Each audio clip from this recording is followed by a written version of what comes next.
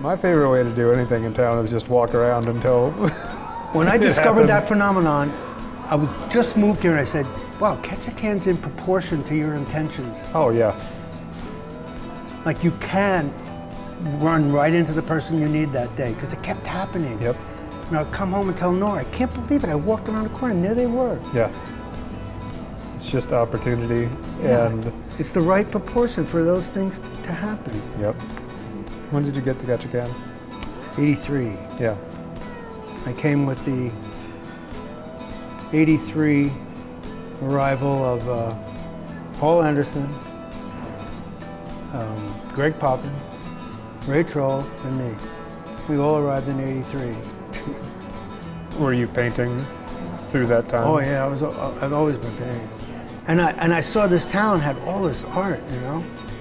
I really noticed it, not only like native art, but all these galleries, like this little town had all these galleries and a lot of good artists, watercolor artists and stuff. And I saw Terry's work right away, Terry Powell's work. And then Ray had done that map of Ketchikan right around then. And I was going, wow, there's a whole bunch of people here that are, you know, doing art. I really think I could do it. I remember telling Nora, I said, I want to start doing art like professionally. So I'd always painted, but I was mostly playing music, and I kept playing music, and I still am, you know. And that's really like the only regular job I have. But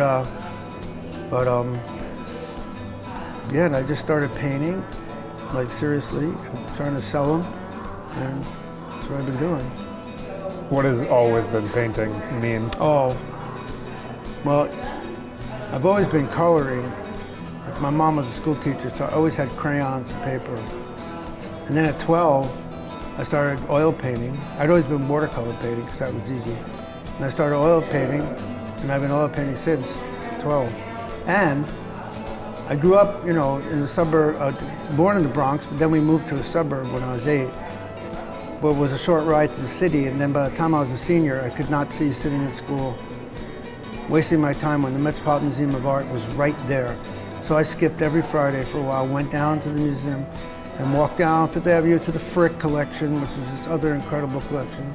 And then used to go down to the Grand Central and take the train home, spend the weekend totally energized by what I had seen, and I would start taking off Mondays, stay home and paint when no one was home, making believe that was my life, which is it's now become, where I'm just in my house painting, you know?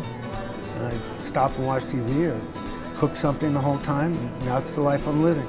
So I was heading in the right direction, but they finally called my dad in after 15 absences. That was funny. I think he sympathized with me. Do you remember what it was like getting like your first commission in Ketchikan? Or The first painting I sold, Karen Pitcher bought it. And it was from the Harris Street Bridge, looking up the creek, on a watercolor that I did from right there, and she bought it.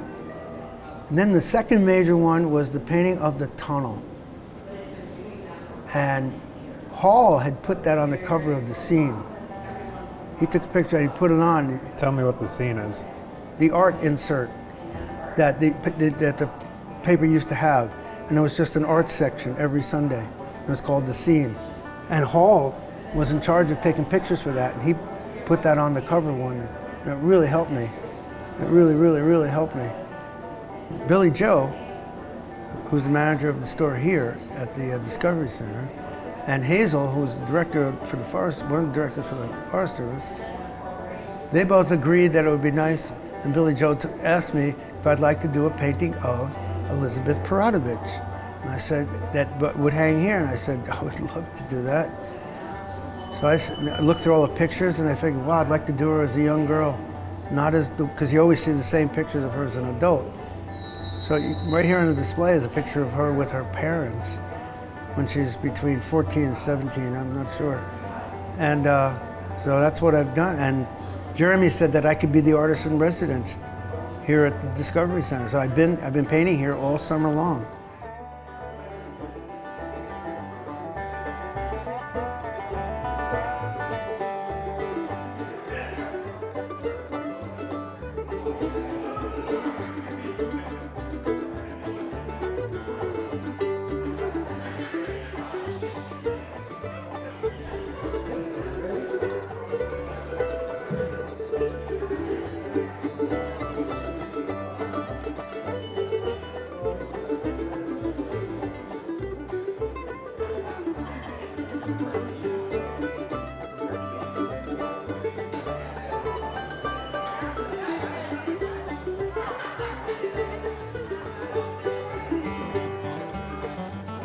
I'd like to start off and say welcome to the Discovery Center on behalf of the Southeast Alaska Discovery Center, the Forest Service, and the Cape Fox Cultural Foundation. Thanks everyone for showing up. We're going to get this thing going. We're not going to hold you up too long. I just want to say real quick, I kept an eye on Dave all summer. Make sure he did a good job. So I just want everybody to know that. I'm going to step aside and let Mr. Dave Rubin come up and say a few words. Then we'll get the presentation going and I'll be unveiling. All right? So Dave, come on up.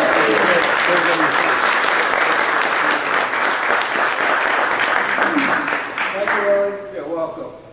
Thank you for coming. I think we should unveil it, and then maybe I can talk about it instead of talking about something you have no idea. So, where's Kai? There he is. Okay. You get a drum roll? Oh, yeah.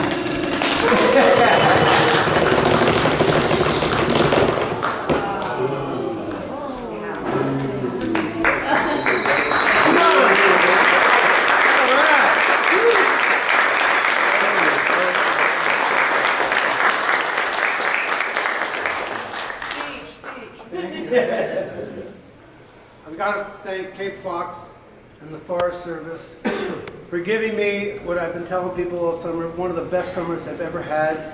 I've never gone in and clocked in at a job, or it was my job, to go in, sit down and paint. It was amazing. Billy Joe said, why don't you paint a painting of Elizabeth Peratrovich so you can have something to do when you don't have a model?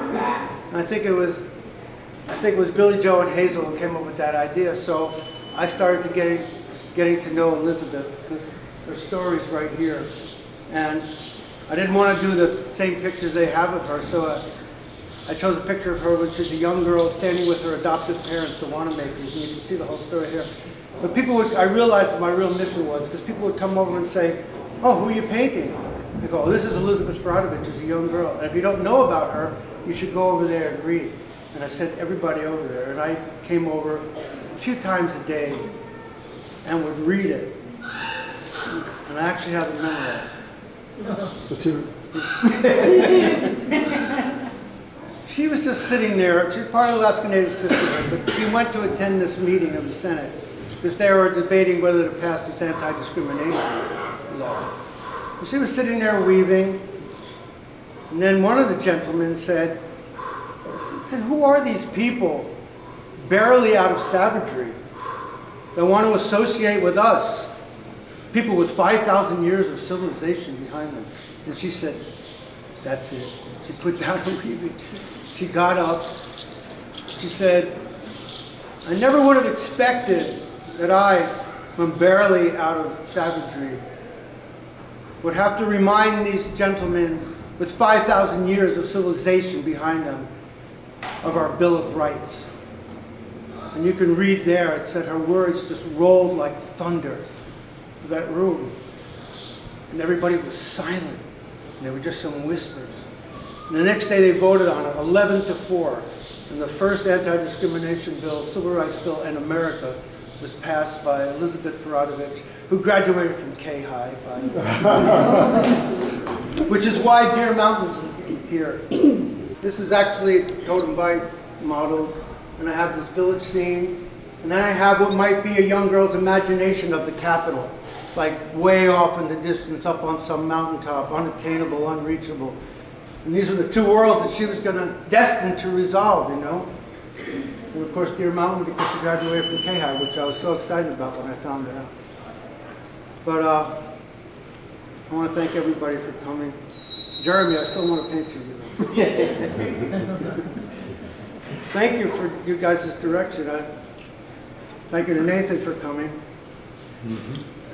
And everybody else. So, I don't know, that's it. I'm just doing it.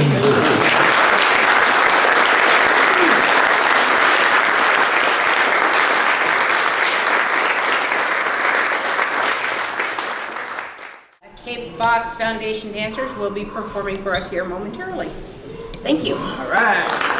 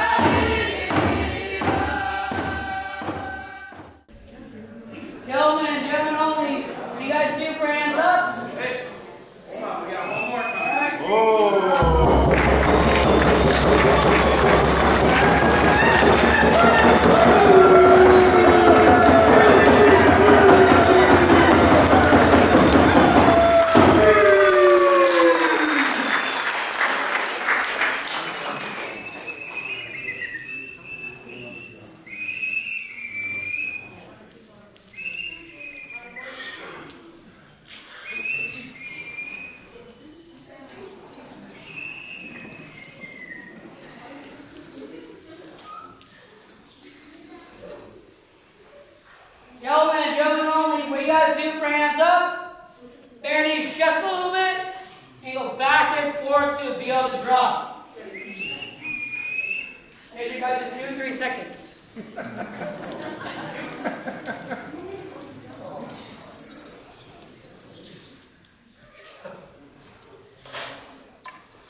The rest of you seated can still take part, but clap your hands to the beat of the drum.